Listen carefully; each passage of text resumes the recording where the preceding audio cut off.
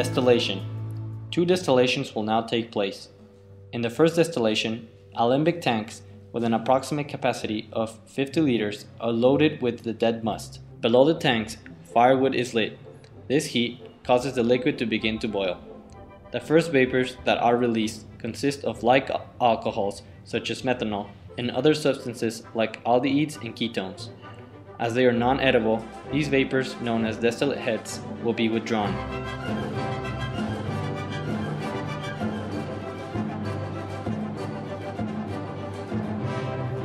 Thereafter, edible alcohol vapors will begin to be released. These are known as the heart of the mezcal. These vapors then pass through coils that are immersed in a tank of water that cools the vapors and condenses them, allowing them to leave the coil in liquid form. These liquids are received in a small container. This end product of the first distillation is called the ordinary. During the second distillation, the ordinary is transferred to the same alembic tanks for its redistillation, which follows the same process as the first distillation. The product of the second distillation is properly called mezcal.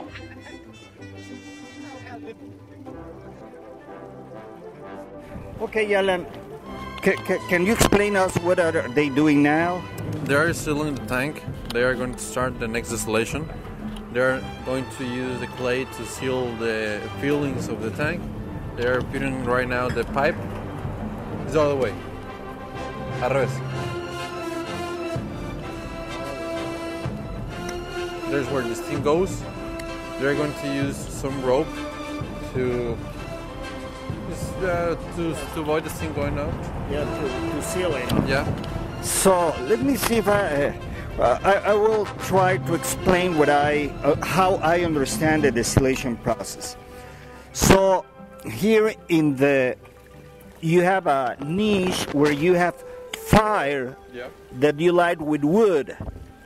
What kind of wood do you use? It's mesquite. Mesquite wood. Do you have enough mesquite here? Yeah, we have enough. All right. Okay, so you put mesquite wood there and light the fire. So the fire heats up the tank with the fiber and the mosto. When the first boiling, okay, the first thing that boils is alcohol, as I understand. Yeah, but it has a lot of high content of methanol. All right, so the first thing that starts to evaporate at boiling are acetones and ethanol, which are small alcohols. And this steams comes through the how do you call the head of the tank? The still. Well, let's call it the still, and goes through this pipe and comes into there is, well, we cannot see it, but there is a coil. How do you call it? It's spiral or the coil. Spire. Okay. Well, in Spanish it's serpentine. Yeah. That goes around, and this water is water just that comes out of that tank. Yeah. All right. And it helps to cool down the steam. Okay, and so the water cools down the steam, and it's part of the condensation process. All right, and then once it's condensed, it comes out of this pipe where you have a jar, and you receive the It's a 25-liter jar, and we use it to get the whole string, because the first distillation is called the ordinary distillation, and we use the whole product. We get around 250 liters from the first distillation. You don't put heads and tails from first distillation? It doesn't matter. We cut it from the second distillation.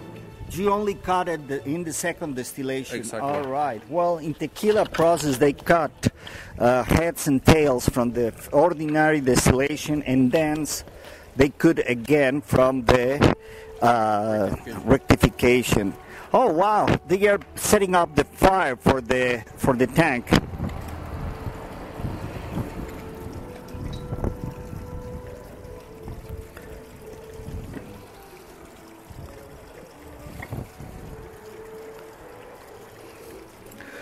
Where does water come from? I mean, where the water you fill up the tank? We have a windmill. If we have a windmill that's it's extracting water from well. From a well. Yeah. Oh, okay. So you extract water from underground. Exactly. All right. Well, that's interesting. Very, very interesting.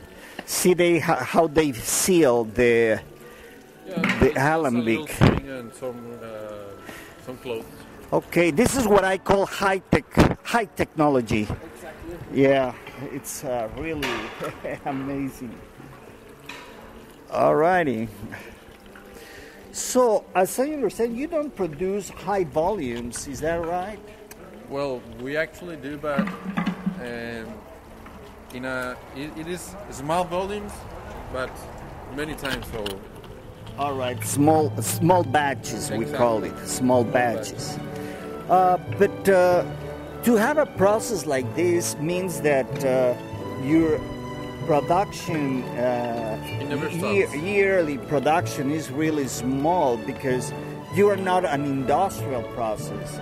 I mean, there is a limited amount of mezcal that you can pull out of here. We make around, in average, around 10,000 liters monthly. Monthly, 10,000 liters monthly. Exactly.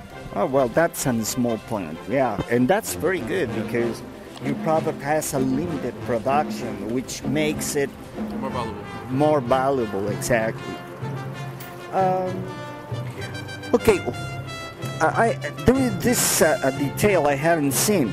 You have this, in Spanish is rebosadero, is where the water comes out of this tank. In other words, it's coming through this house and comes out from this pipe. And where does this go? It goes to the drain and then goes to the filter. Goes to a drain and a filter, and then It just goes to the land. to land. All right.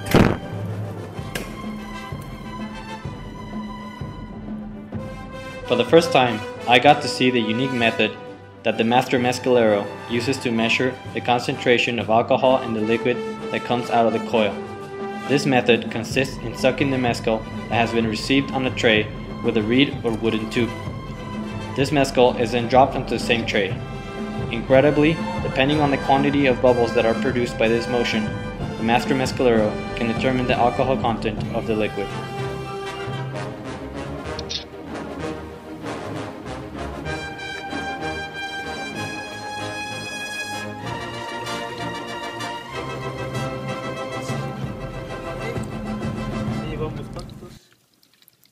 Medio litro.